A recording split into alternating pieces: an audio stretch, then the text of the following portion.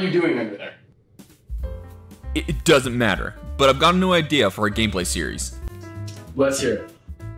Well, it's Commander, but we're only going to use cards from this year. Okay, that's cool, but the only set we have so far is Kaldheim, and that's only like 300 cards.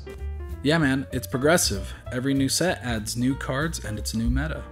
Sounds like a cool idea, but what happens when the new set comes out and I decide I don't like my Kaldheim commander anymore? If you don't like your commander, you can change it to a new commander from the new set whenever a new set comes out. Okay, so you can only use cards printed this year. Does that include like pre-con decks or secret layers or planeswalker decks or master sets, anything like that? That's a great question, and to make it less confusing for the season, we'll only include cards that come in a draftable booster box, so things like Modern Horizons, Time Spiral, maybe if there's a new master set. Okay, that's a pretty good idea, but what are we gonna call it? Duel of the Peaks. You don't mean. Yes. Season 2.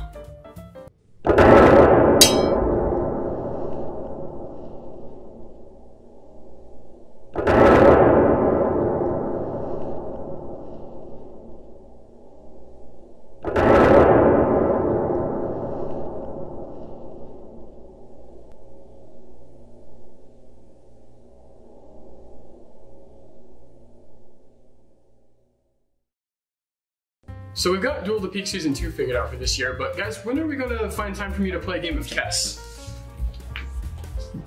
Guys? Come on. Just one game. It's just one game. You can keep that. Oh my gosh. Kogan, will you play against me with chess?